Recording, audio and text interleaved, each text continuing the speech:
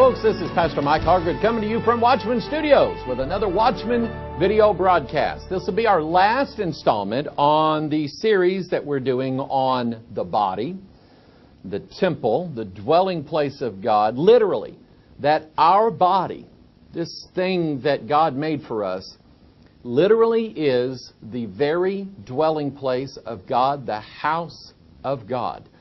Where do we get that from? We get it right from the Scriptures. We're going to go back to our text, and then we're going to end up in Revelation 4. And you can turn there.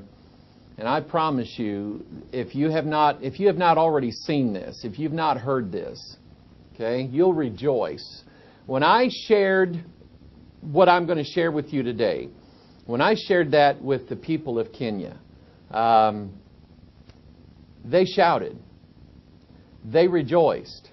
They got happy because here are some of the, in some cases, these are some poor people, some of the poorest people in the world. And yet God had made them rich by the abundance of His blessings and His grace and the knowledge that God had created even them to be the very dwelling place that He desires to live in.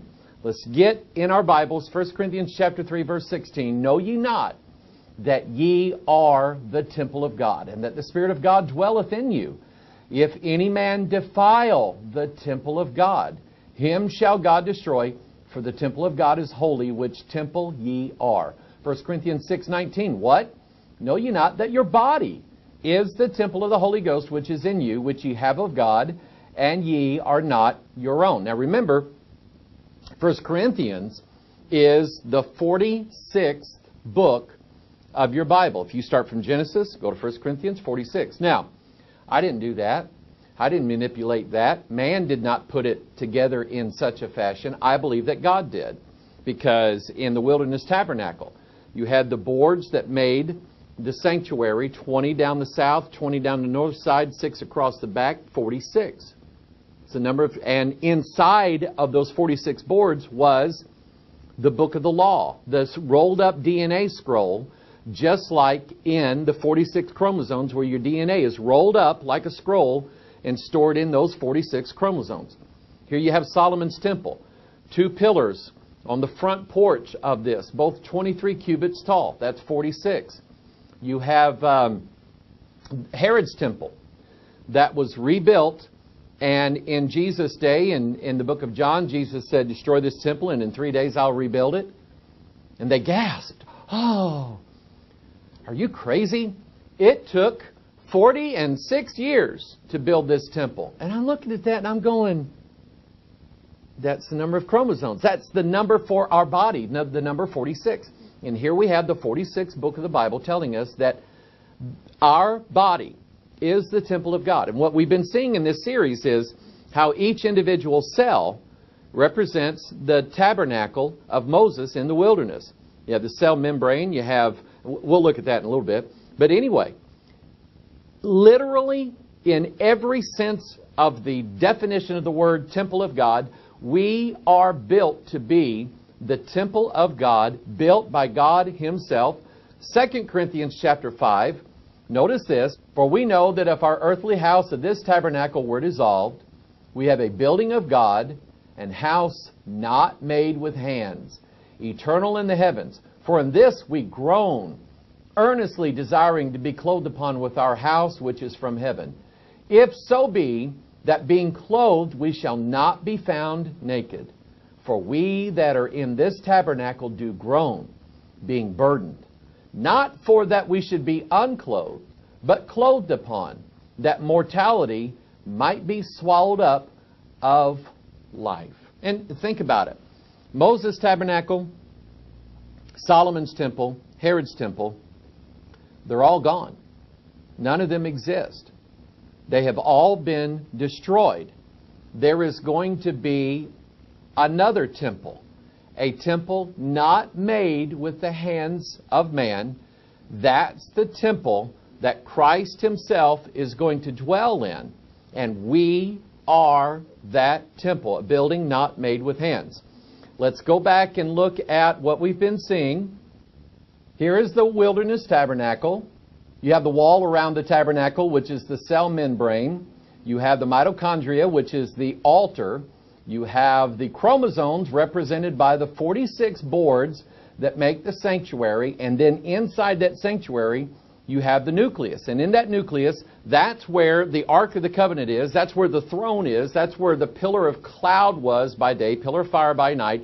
And that is where you have the DNA, the book of the law, rolled up like a scroll. So literally, I mean, we are the very temple, the very tabernacle of God. We are the dwelling place of Almighty God. Now, here's my favorite part of this. This is what I was able to, on 2 different occasions, to show the people of Kenya.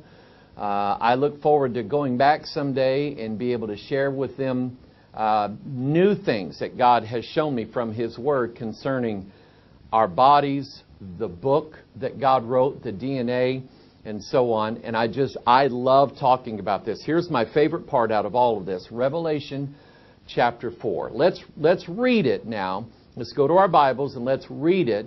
And then what we'll do is we'll break down each and everything that John is allowed to see when he is carried by the Spirit into heaven and he sees the very dwelling place of God in heaven. And remember, the temple of God in heaven must match the temple of God on the earth. And it does. So let's look at it. Revelation chapter 4, verse 2. And immediately I was in the Spirit, and behold, a throne was set in heaven, and one sat on the throne. By the way, let's stop right here. I know who that one is. All right? I know who that is. And if you have a King James Bible, you know who it is too.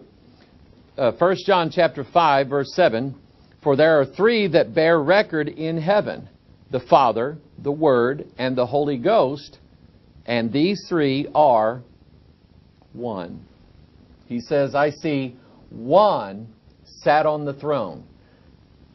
I'll just throw this in. The modern translations do not have 1 John 5, 7. NIV doesn't have it in there. It just takes it out. Omits it completely, where it says, there are 3 that bear record in heaven, the Father, the Word, and the Holy Ghost, and these 3 are one. They just took it out.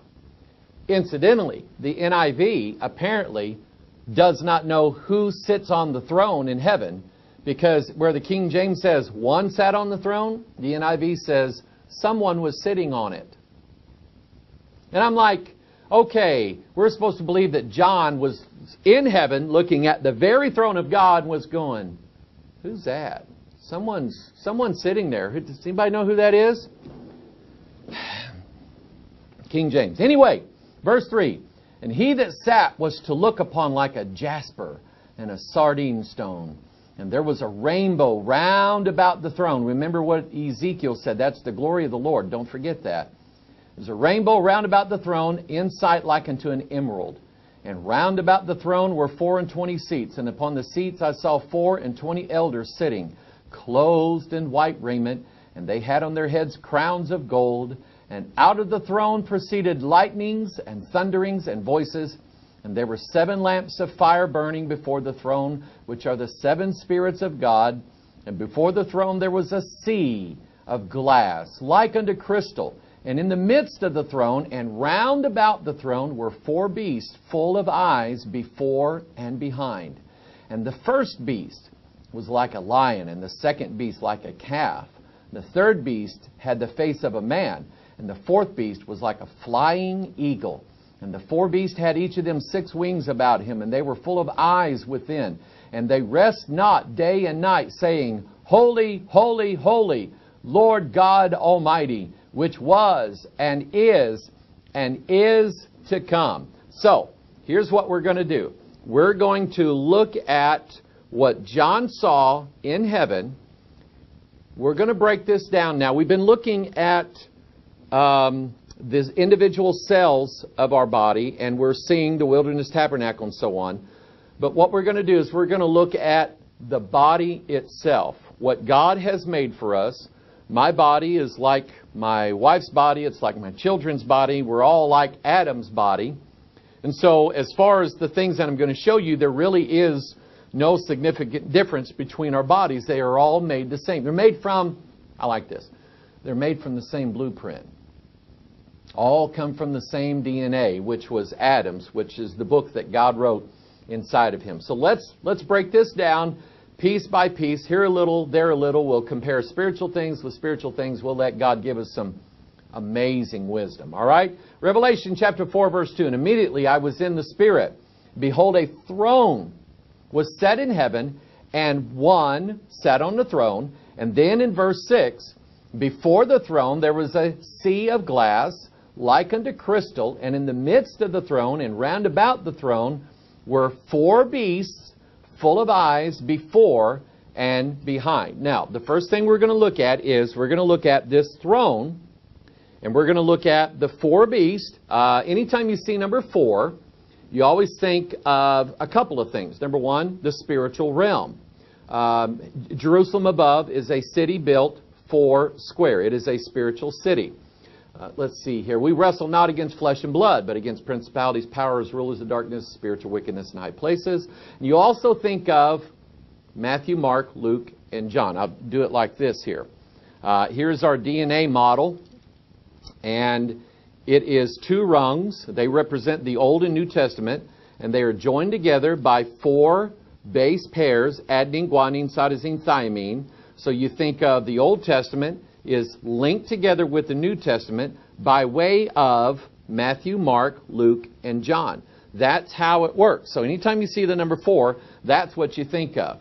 So we're looking at the throne in heaven, and is there a throne in our bodies related to the number 4?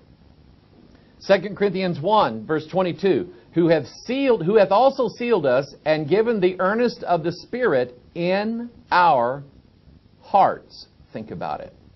2 Corinthians 3:3. For as much as you are manifestly declared to be the epistle of Christ, ministered by us, written not with ink, but with the Spirit of the living God, not in tables of stone, but in fleshy tables of the heart. Now stop right here. He's telling you that you have something written. Now remember, the tabernacle and the temple, in the most holy place, they have a place where the book of the law is stored, the scroll, the written word of God. In the nucleus of your cells, you have your DNA book written in there. That matches the book that Moses wrote that's in the most holy place. However, now we're expanding, we're broadening out. Other than just the little cells, we're looking at the entire body. And the Bible's telling you that there is yet a book of the law. There is a book written that exists or resides within us, and it specifically says that it exists in our hearts. Our hearts, I like this, are actually divided in half. One half brings in the blood, sends the blood out to the lungs. The other half receives the blood from the lungs and sends it out to the body. All right? 4 different chambers that make up the 2 halves, and join together the 2 halves of your heart. I love this. And that's where the book of the law is contained. Let me read that again. For as much as ye are manifestly declared to be the epistle of Christ, ministered by us, written not with ink, but with the Spirit of the living God, not in tables of stone, but in fleshy tables of the heart. 2 Corinthians 4:6. For God, who hath commanded the light to shine out of darkness, hath shined in our hearts to give the light of the knowledge of the glory of God in the face of Jesus Christ. Colossians 3:15. And let the peace of God rule in your hearts, to the which also ye are called in one body, and be ye thankful. So the Bible's telling you what the throne is, where the Ark of the Covenant is. It's your heart. God, let the peace of God rule in your hearts. That your heart is the throne of God. And it has 4 chambers. Take a look at this. Revelation 4:2, I was in the Spirit, behold, a throne was set in heaven. Revelation 4:6, and before the throne there was a sea of glass, like unto crystal, and in the midst of the throne and round about the throne were 4 beasts full of eyes before and behind. Take a look at this picture. You have the right atrium, the right ventricle, the left atrium, the left ventricle. One half pulls blood in from the body, sends it to the lungs. The other half pulls it from the lungs and sends it out to the body. 1, 2, 3, 4 chambers that correspond to the 4 Gospels, Matthew, Mark, Luke, and John, that connect this half of your Bible with this half of your Bible, just like in the DNA book, where this strand of DNA or RNA and this strand are joined together by Matthew, Mark, Luke, and John, or adenine, guanine, cytosine, and thymine. I love this stuff. All right? But then he mentions a sea of glass. What could he be talking about there? Notice that he uses the word sea, S-E-A, an ocean. What's the difference between an ocean and a lake? Ocean is, or a sea is, salt water. All right? Lake is fresh water. Take a look at this. Your heart is surrounded by a sac that contains what's called pericardial fluid. The sac, of course, is called the pericardium. Those are like 2 Greek words. Peri means around. Cardium is the Greek word cardiae, which means heart. So look at Revelation 4. And before the throne there was a sea of glass. A sea. The pericardium surrounds the throne of God, and it is full of pericardial liquid, which, by the way, is of the same salinity factor as the ocean is. Your pericardium is not just full of fluid, it's full of seawater. Literally, and of course it's functional. The pericardium serves to protect the heart because fluid is a pretty good shock absorber. And anytime the body, like if you fall or you're hit or something like that, within reason, the pericardium and that sac full of water kind of shields the heart from damage by absorbing the vibrations of some sort of injury to the body. Now, it can't do it, all the way, but that's what it's there. So it is functional, but it is also spiritual. Because just as the throne of God in heaven with those 4 living creatures is surrounded by a sea of glass, so is the 4-chamber heart surrounded by a sea of ocean water, just like crystal, that surrounds the throne of God in heaven. I can remember the first time I saw this, I just went, that is absolutely amazing. I never really thought of this before. I never really understood this. Now when I look at it, every time I think about it, I get goosebumps on the back of my neck. Just because I realize there's no way in the world that these people 2,000, 3,000 years ago who wrote the Bible had any of this kind of knowledge whatsoever. And yet, there it is right there plainly in your Bible, and it corresponds to this body temple. Ezekiel saw the same thing. Watch this. Ezekiel chapter 1 verse 5. Also out of the midst thereof came the likeness of 4 living creatures, and this was their appearance, and they had the likeness of a man. And verse 22, and the likeness of the firmament upon the heads of the living creature was as the color of the terrible crystal, stretched forth above their heads above. In verse 26, and above the firmament that was over their heads was the likeness of a throne, as the appearance of a sapphire stone, and upon the likeness of the throne was the likeness as the appearance of a man above upon it. Now here's what's interesting. We have in Ezekiel 1, we have the 4 living creatures, the 4 beasts, which are 4 cherubs, and over them is this firmament called the sea of glass, clear as crystal. Ezekiel described it as a crystal. Then you have a throne, and then you have a man sitting, or the likeness of a man, sitting on that throne. John describes it as one sitting on the throne. So we know that it's something other than, here we go, a beast sitting on the throne. Because we know also, in this beautiful analogy that God has given us, telling us that we're the temple of God, and we're looking at our bodies and we're going, yeah, it's built just like the temple of God is in heaven. We also know that there is someone else who wants to sit on that throne. Ezekiel 28, I am a God, I sit in the seat of God in the midst of the seas, it says. 2 Thessalonians 2, so that He is God, sitteth in the temple of God, showing Himself that He is God, referring to the beast. The beast wants to be the one sitting on the throne instead of the Son of Man or the likeness of man, God Himself. That kind of brings into question then the idea of what is it that will defile the temple of God in that day. It's very interesting. But anyway, watch this. In the Old Testament, see, what's on earth matches what's in heaven. In the Old Testament, you had the Ark of the Covenant that Moses built. And God told Moses, now Moses, we can't just carry or transport this Ark of the Covenant any way that we want to. I'm going to be very specific about how this Ark is to be carried forth and to go from one place to the next. And God said, I want you to put rings in the Ark, and I want you to put 2 staves in there, which the word stave means a staff.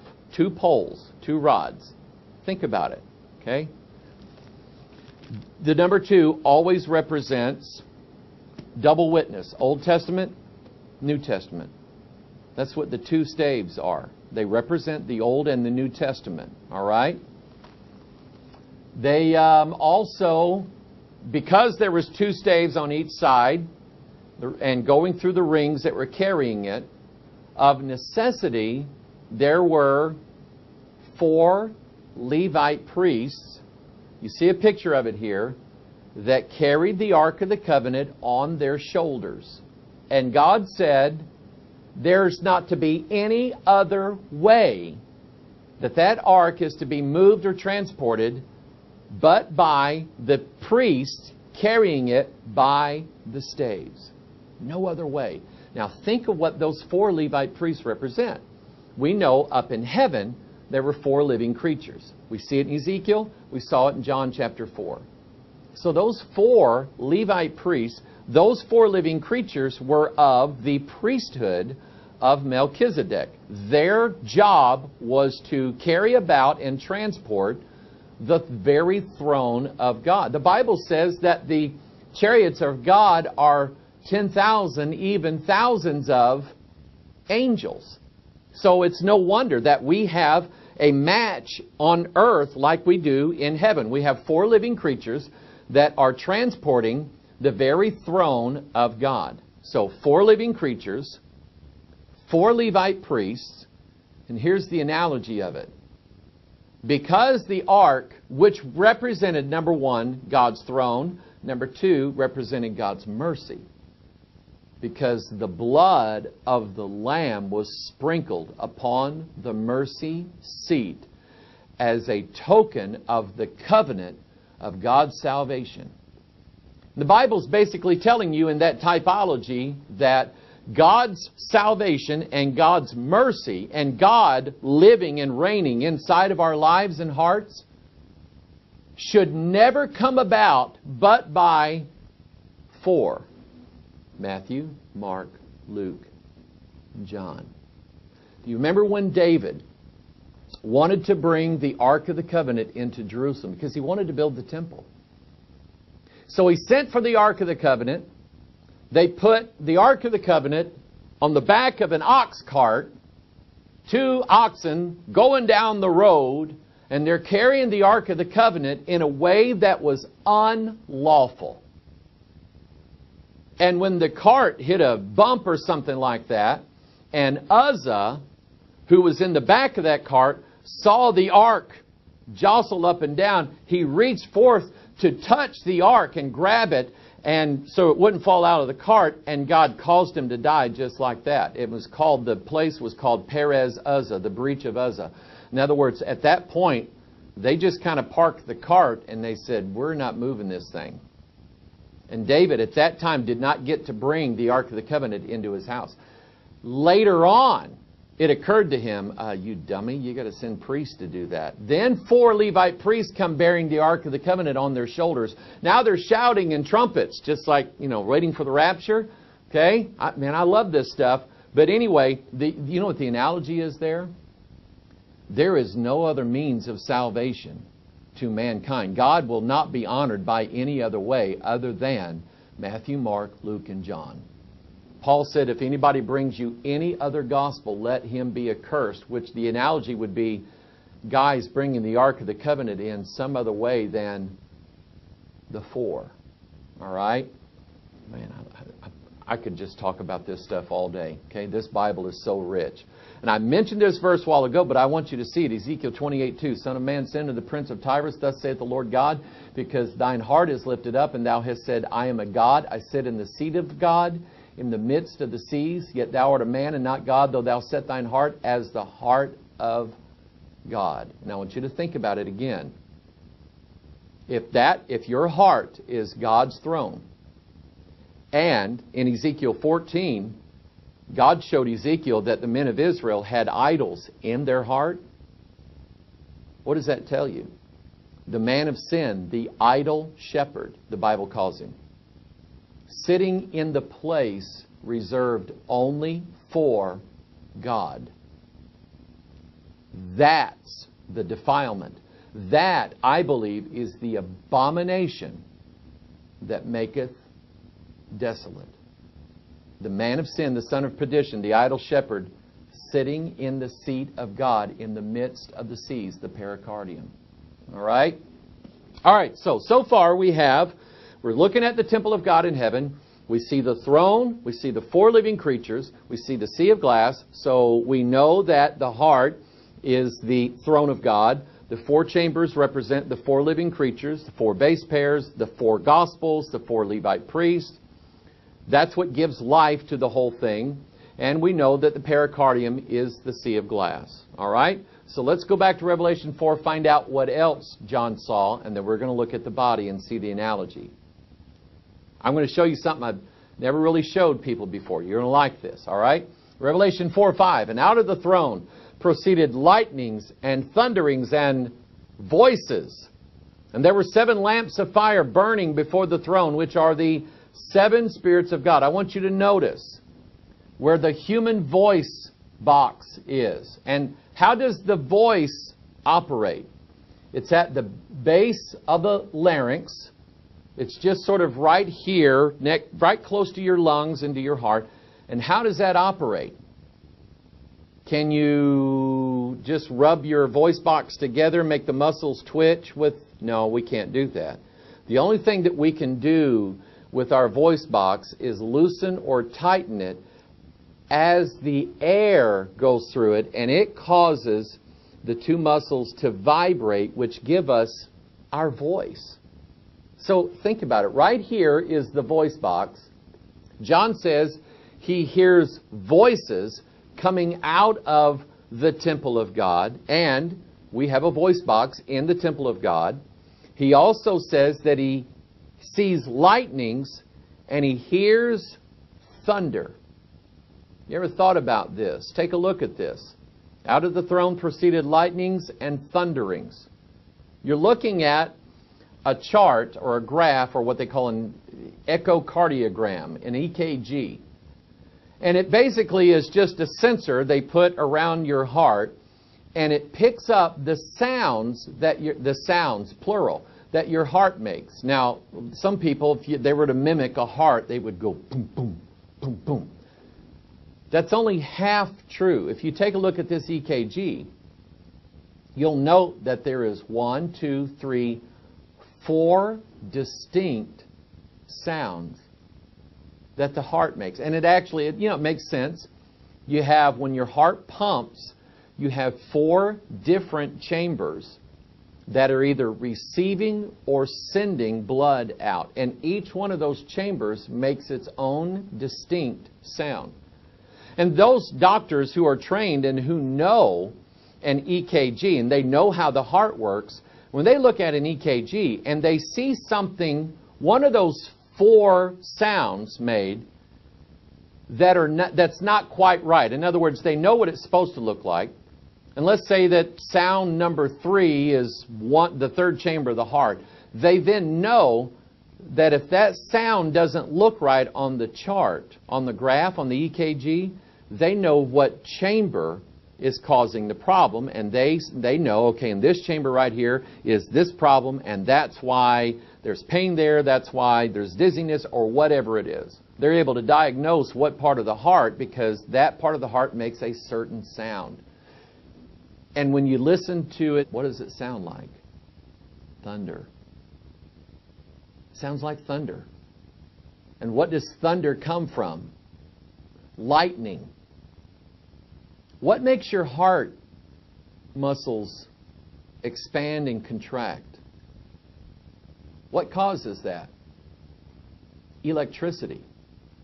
Anybody that's ever had paddles put to them to get their heart back in rhythm, to reset it. Basically, doctors know that if they give your heart a jolt of electricity, that it stops all the awkward signals, or that's the theory, that it's going to stop all the signals and the heart can restart again. Or if a heart's not beating, they can jolt it and maybe that will get it back beating again in the normal rhythm that it's supposed to be beating in. But essentially the heart is just like any of the other muscles in your body, and they are expanding and contracting by way of electricity. I know this because I was electrocuted, and I can't remember the voltage at which the current was going through my body. My muscles were expanding and contracting at that exact same rate. That's why after I was electrocuted for like 4 or 5 days, I couldn't move my arms hardly at all. Because it would be just like I had been lifting weights for days and had just cramped every one of my muscles. And they were so sore I couldn't move them. But you get it, right? Here we have the voices, the thunderings and the lightnings, and that's your voice box, and that's your heart making the sound of thunder as electricity causes it, lightning, causes it to expand and contract. Just like what John heard. And by the way, John did not know that the human heart ran on electricity. They didn't know this 2,000 years ago, 3,000 years ago. It's only been in the last 100 some odd years that we know what we know about how the human body works. And I'm telling you, everything that we learn and everything that we know matches this Bible 100%. So, we have the 4-chamber heart, that's the 4 living creatures, in the sea of glass, that's the pericardium, that's the throne of God, that's the thundering and the lightning and the voices. That's where we are so far. So far, everything that John sees in heaven is matched in this body. Now let's go to the next part. And there were 7 lamps of fire burning before the throne, which are the 7 spirits of God. Notice that you have 2 lungs. Again, anything that's 2, right and left, is usually going to be a representation of the Old Testament and the New Testament. And I want you to think about this. Your lungs represent where the body receives the breath of life. Where does the breath come from?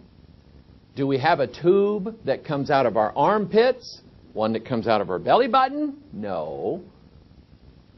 The air, the breath of life, it always comes from the head. Always. And by the way, it comes from 3 main sources. The mouth, right nostril, left nostril. For 3 that bear record in heaven, the Father, the Word, and the Holy Ghost. And these 3 are one. Because whether I breathe in with my nose or I breathe in with my mouth, I'm a mouth breather at night. When I go to sleep, my jaw just drops open. I breathe through my mouth. But no matter whether it comes in through my nose or my mouth or both at the same time, it all ends up as one going down into the body. All right? And I like this. Take a look at your lungs.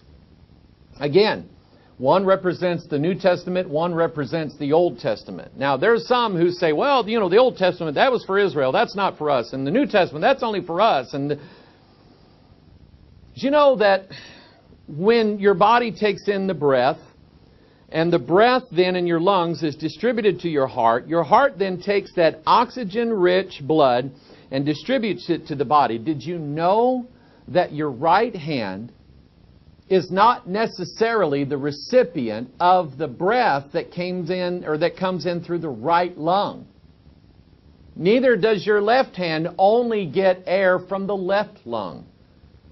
That by the time it's transferred into the bloodstream by way of the brachial tubes, and we're going to see that in a minute, and goes into the heart, and the heart then puts it, distributes that blood to the body, it doesn't really matter where or what lung or what nostril that breath comes from. It distributes it evenly as needed to every part of the body, period, the end. So it doesn't matter if it's this part of the body or this part of the body or way down at my feet or way up here where my fingers and my arms are. They're all the recipient of one Spirit, one faith, one Lord, one baptism. You see that? Because now that we have the mystery revealed in the New Testament, we, as Bible believers, can read any part of our Bible and receive, you know what that is?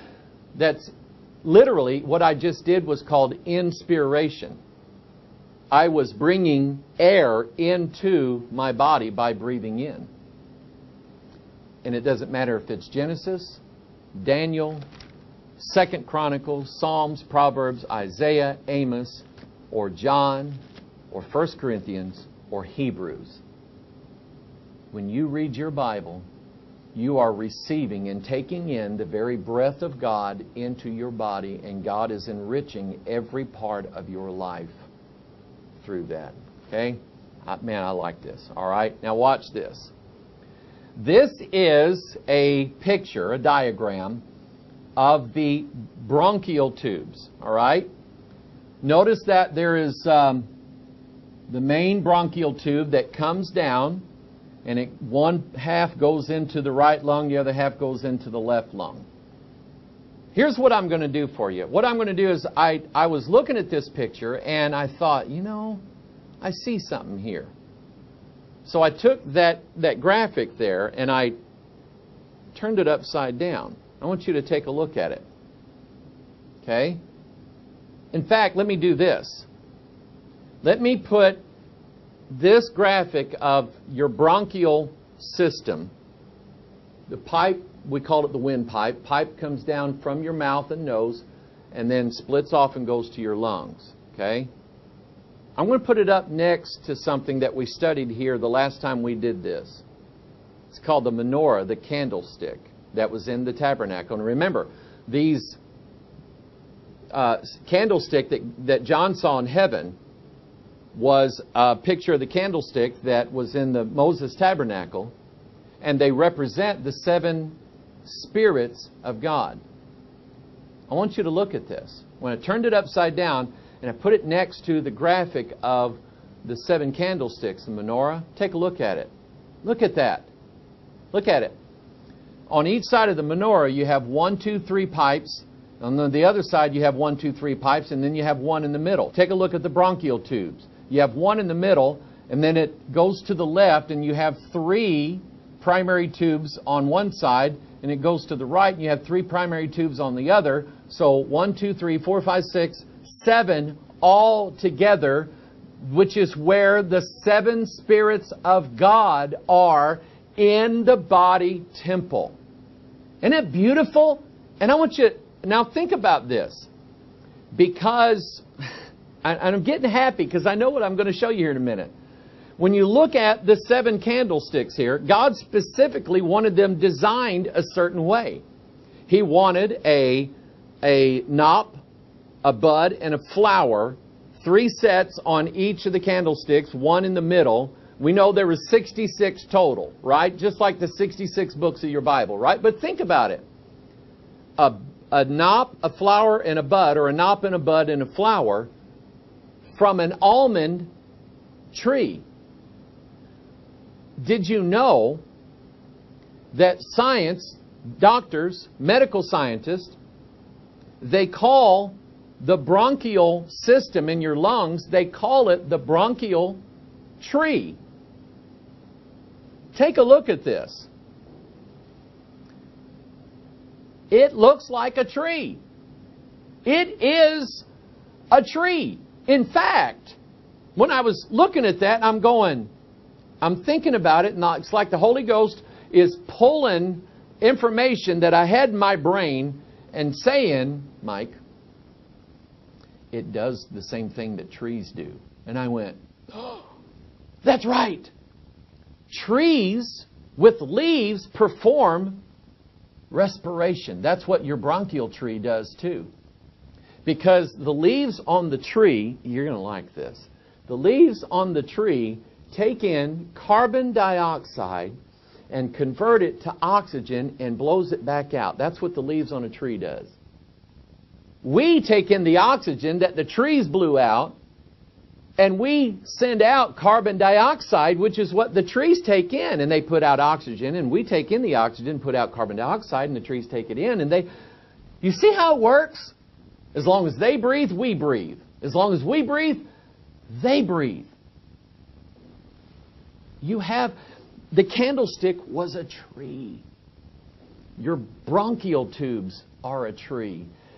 And they do exactly the same thing as what a tree does. They give life. They exchange gases and they give life. You can even, when we do a close-up of the bronchial tubes, you have at the end of them what's called bronchioles or alveoles.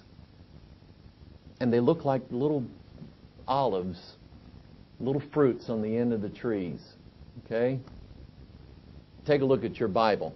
Psalm 1, and he shall be like a tree planted by the rivers of water that bringeth forth his fruit in his season. His leaf also shall not wither, and whatsoever he doeth shall prosper. Proverbs 3:18, she is a tree of life to them that lay hold upon her, and happy is every one that retaineth her. Proverbs 15:4, a wholesome tongue is a tree of life, but perverseness therein is a breach in the what? Spirit. Notice how they connected those two words together, the tree of life and spirit. You got a tree inside of you. You've got literally, listen, you can't exist without the lungs. Last deer I killed, I shot it right in the lungs, which is really the best shot because it's an instant kill. That deer didn't suffer. Okay? You can't live without the lungs. They are literally the tree of life in you. The breath coming down from above going into the body to give the entire body life. Man, I love this. Okay, now watch this. This I've never shown to anybody yet. This is brand new. Okay, because I got to thinking one day that when Moses set up the tabernacle, God entered into it. Same thing happened with Solomon.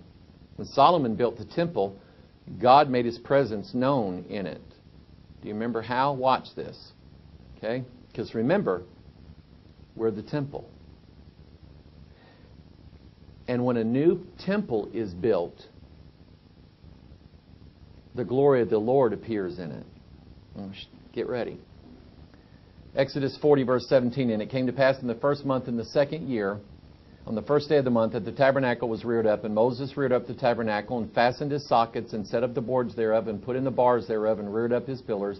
And he spread abroad the tent over the tabernacle, and put the covering of the tent above upon it, as the Lord commanded Moses. Now in verse 34, then a cloud covered the tent of the congregation, and the glory of the Lord filled the tabernacle. Think about it. Once it was all set up, the glory of the Lord filled the tabernacle.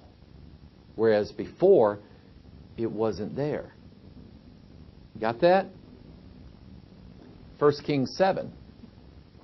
So was ended all the work that Solomon made for the house of the Lord. And Solomon brought in the things which David his father had dedicated, even the silver and the gold and the vessels did he put among the treasures of the house of the Lord. So in 1 Kings chapter 8, now that everything's in place, it came to pass when the priests were come out of the holy place that the cloud filled the house of the Lord, so that the priests could not stand and minister because of the cloud, for the glory of the Lord had filled the house of the Lord. Again, when Solomon built his temple, got all the furniture in the right place, and the priests were ready, the glory of the Lord filled the house. Filled it. Okay? Just think of what happens every time God builds a temple. Okay? 1 Corinthians 6:19, what, know ye not that your body is the temple of the Holy Ghost, which is in you, which ye have of God, and ye are not your own? Did not the Holy Ghost enter into the temple? Hang on. Acts 2, verse 1, when the day of Pentecost was fully come, they were all with one accord in one place. And suddenly, and remember, these people gathered there together, they are the temple of the Lord. All right? And suddenly there came a sound from heaven as a what? A rushing mighty wind, and it filled all the house where they were sitting. Think about it. Here's the temple of the Lord now, His people. And on the birthday of the church, there was a sound of a rushing mighty wind, and it filled all the house. And we know what that was. That was the Spirit, the glory of the Lord, entering into His people. And it filled the house. Do you know what God does every time a temple is built? He fills it with the glory of the Lord. Here's what it looks like. Wow. That is a picture of the house that God built, and the very moment it's born, the glory of the Lord, a sound of a rushing mighty wind, goes in to that temple, and it fills the whole house. I love that. God, you are awesome. God is awesome. Amen? This Bible's right, people. Now watch this. And round about the throne were 24 seats, and upon the seats I saw 24 elders sitting, clothed in white raiment. Look there. There's the four-chamber heart. There's the seven spirits of God in the bronchial tree, in the two lungs of the Old and New Testament.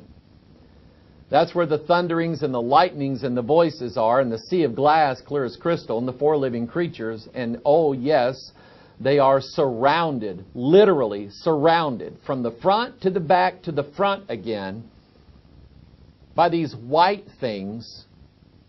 And there's 24 of them exactly. The day I saw that, I wept. I said, God, that's unbelievable. 24 ribs making a big circle all the way around the four-chamber heart and the seven spirits of God in the lungs. You are the temple of God. You are His dwelling place. And from the very moment you were born, when you were born, the glory of the Lord by way of air going into your lungs as a baby. And your lungs then began to operate and send that to the heart. And the heart began to fill your entire house of your body with that glory of the Lord, that precious air that every baby... What is it Mom's waiting to hear as soon as she delivers the baby? She's waiting to hear that lung, that air enter into that baby's lungs. Then she knows that baby's all right. That baby's crying. That baby's got the glory of the Lord in him. Man, I love this. Now, I was thinking about this one day, because I know anything like divided in half, one represents New Testament, Old Testament, things like that, and they both work together. And you have 24 elders. I mean, you think about how God did this thing. He gave us 12 on this side, 12 on this side. We have the 12 tribes here. We have the 12 apostles here. All right? And when I was thinking about this, I was thinking about which side of my body would represent the 12 apostles of the Gentiles and the 12 tribes of Israel. Well, I remembered what when Joseph brought Manasseh and Ephraim to Jacob to bless. He brought Manasseh to Jacob's right hand, Ephraim to Jacob's left hand. But Jacob crossed his hands. He gave the right hand blessing to Ephraim, the left hand to Manasseh. Manasseh was the firstborn. He should have got the right hand. But he crossed it over and gave it here. And there's other types of this, but what we're dealing with is the difference between the Gentiles and Israel. Both of them got the blessing, but the Gentiles get theirs first, then the Jews do. Even though it was offered to the Jews first. He who is last shall be first, and he who is first shall be last in the kingdom of heaven. Think of Ishmael and Isaac. Ishmael was the firstborn, but Isaac was the firstborn of promise. Isaac gets the blessing. Jacob and Esau, the same thing. Rachel and Leah, same situation you have there. All right? So the right hand would be the Gentile side. Okay? The right hand blessing went to us first. So here's your graphic. The 12 apostles of the Gentile church represented by the 12 ribs on the right hand. 12 tribes of Israel represented by the 12 ribs on the left hand. Now, to ask you a question. Where is your heart?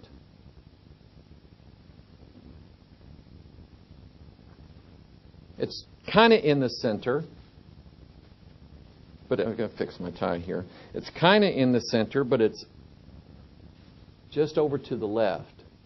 Take a look at that picture. I mean, there you see it there. It's kind of in the center, but it's really on the left side. I mean, I believe God loves Gentiles and Jews both, right? But you need to remember that His heart is with Israel. Take a look at this, because in the tabernacle, God instructed Moses to make a breastplate for Aaron, the high priest, to wear. I want you to look at it. Thou shalt make the breastplate of judgment with cunning work. After the work of the ephod, thou shalt make it of gold, blue, purple, and scarlet, and of fine twined linen shalt thou make it. 4 colors. Okay? Man, I love this. And the stones shall be with the names of the children of Israel, 12, according to their names, like the engravings of a signet. Every one with his name shall they be according to the 12 tribes. In other words, here was this breastplate, and it was to have 12 stones laid in it. 4 here, 4 here, and 4 here. Or maybe 3 here, 3 here, 3 here, 3 here. Something like 3 times 4 is 12. You get it.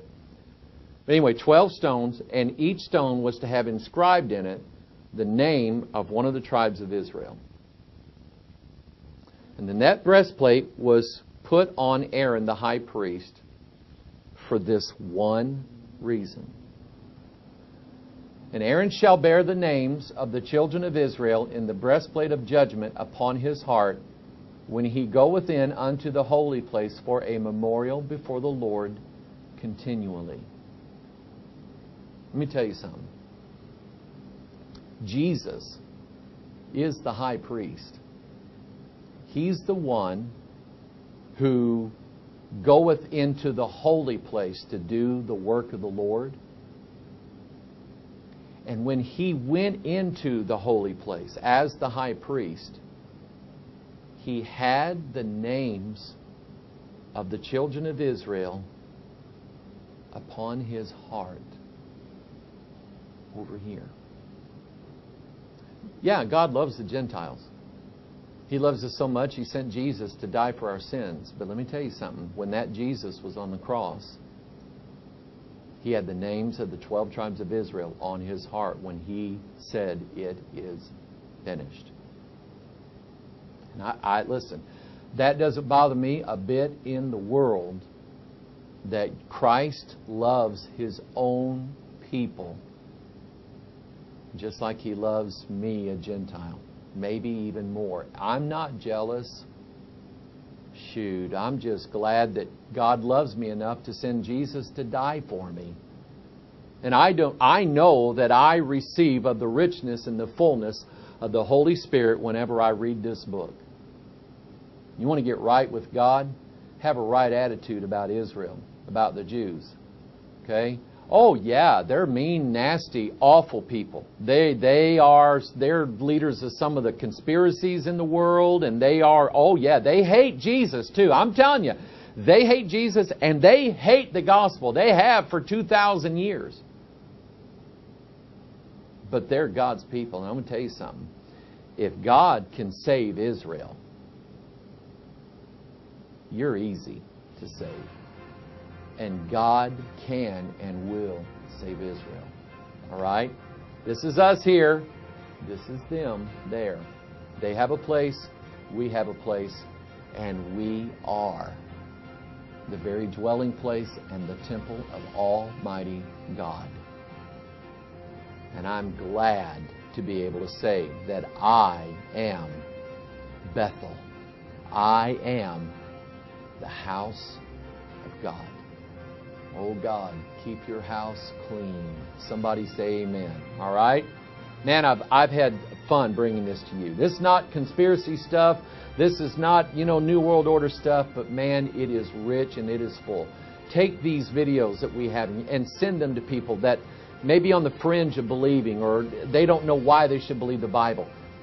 Maybe they'll see something they never saw. Maybe they'll hear something they never heard in a sermon before. Maybe they'll realize, hey, wait a minute. If this book's thousands of years old and we match something they saw in heaven, maybe there's something to this book I ought to listen to. Maybe I didn't come from monkeys, right? Anyway, God bless you. I've had fun. I hope you've enjoyed it as well. We'll take up another series next time. I have no idea what it's going to be yet, but we'll work on it, all right? God bless you. We'll see you next time. Bye-bye.